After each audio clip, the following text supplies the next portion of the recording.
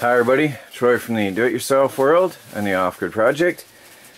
I have been working on the stairway today. Now, if this is not based on your opinion, please don't freak out at me. I stopped construction, ripped everything apart, and redid based on the more popular advice.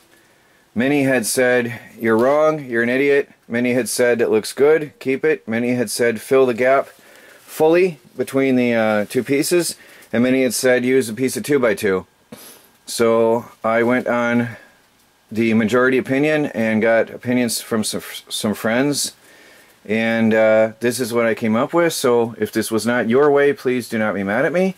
I had to choose one way, and I had 3 different types of professional advice. Everybody said this is the way, and there were 3 different conflicting opinions. So this is what I went with based on the comments, and yes, I do pay attention to the comments because that's why I stopped work and restarted the entire stairwell here with staircase, and I went with the tapered pattern like this, so it sort of looks like it was made to, well, it was made to look like it was designed to fit in just like that. It's got a little stair step pattern there because the step itself doesn't fit all the way across, so the board sort of fits that look.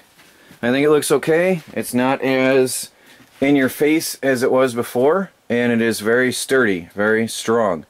I have used screws and glue, so I did go on advice on that too. I used screws and glue. So I want to thank everybody for all your advice and opinions. It does help, it does make a difference, and hopefully this will be a safer tiny house on wheels based on the all the help you guys give me and advice from everyone. So I want to thank you all very much. And yeah, it doesn't look bad at all, really. It's hardly even noticeable now. And of course there's no more toe catching corners and holes in there.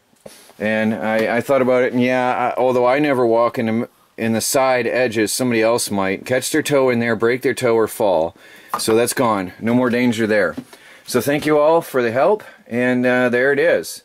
So sorry I'm not recording today. I'm really just literally running from point to point outside, trying to get stuff done and use the time that I have. So I just went out there and ripped this real fast and came in here and I'm zipping it up real fast. I just want to get it done.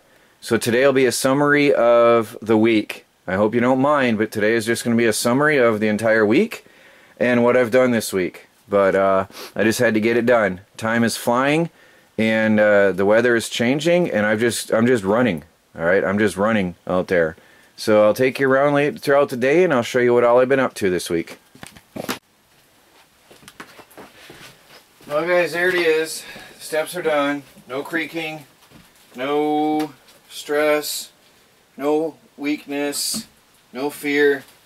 So I believe it's going to be okay. I think it's going to be alright. For better or for worse, they're done now. If I decide that I have to in spring, I can rip these out and I can redo it.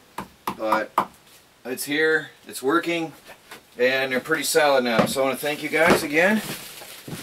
And there's the new improved stairwell inside the tiny house on wheels. All nice and safe and secure. All the way down. I did the same thing all the way down on both sides. Alright, so there it is. I think it looks alright. Let's have a look from this side here. I think it looks perfectly fine. Everything's going to be alright. Alright, well, that's it for that.